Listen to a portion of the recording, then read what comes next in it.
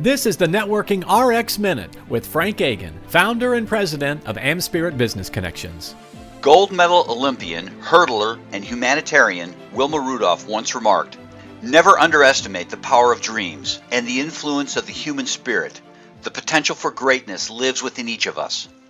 What Rudolph was driving at is that no matter who you are, no matter where you came from, or no matter where you're at right now, you have every ability to be something more. She's right. You have the potential to advance your life. You can be operating at a higher plateau. You can be that much closer to greatness. But it starts with your vision for yourself.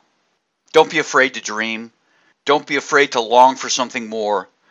Don't be afraid to close your eyes and envision what your potential can be. Yes, achieving things will involve much more, but you can't get started without a dream.